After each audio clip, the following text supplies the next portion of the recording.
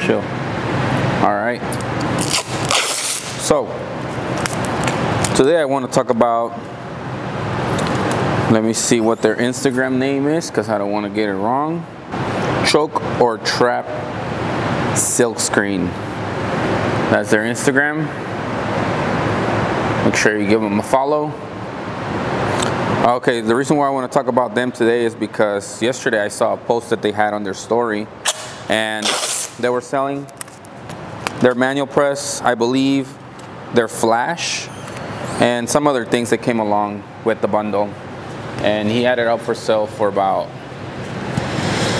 $2,300 or $2,500. And I sent him a message asking why. So he said that it was like an extra press on his shop. He wanted to get rid of it. He's trying to upgrade to an automatic press. And I understand. He's starting to feel like he's getting left behind by other shops around him. And things like that are gonna happen when you start screen printing and you start getting volume.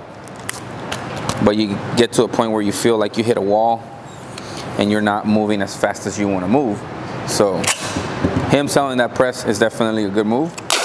But selling it for $2,300 is definitely not. So that's where I send him a message and I just said, you know, why are you selling it? Told me why. And I figured I'd give him some advice. So I told him that he should, first of all, clean up the press as best as he can, oil it up, and take good pictures of it so he can sell it.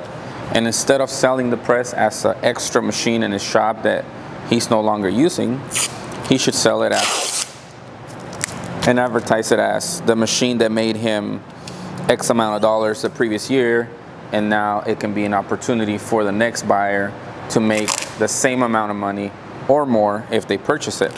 So now you're selling an opportunity for somebody to start their business versus what you might consider an extra piece of equipment that you no longer need, that's just building up dust on the corner of your shop.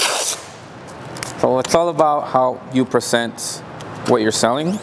And if what you're selling, you're presenting it as something that you don't need and it's just cornered and it's building dust, then it's not very desirable. People don't want to buy that.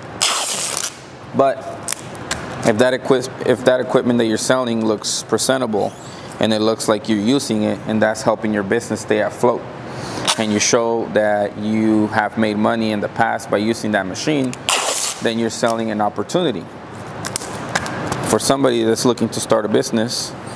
And now it's more enticing. People really want it now. They want to have what you have because you're making money with what you have. So that's what I wanted to talk about today, because I thought it was important.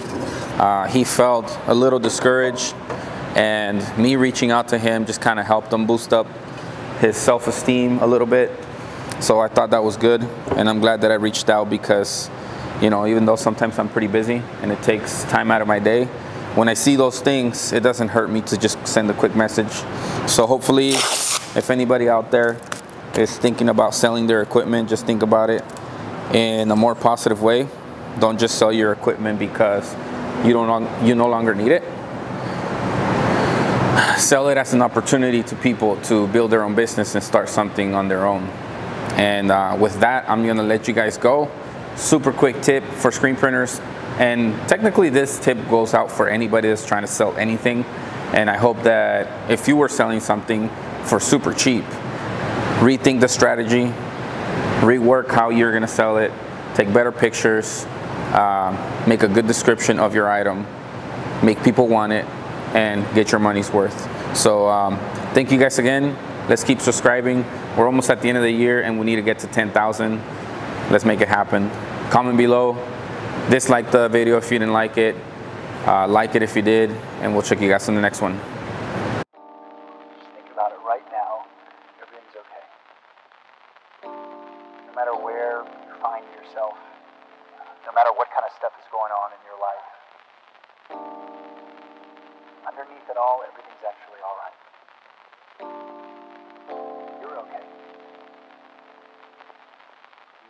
more power than you might be giving yourself credit for. If you have something that's going on in your life right now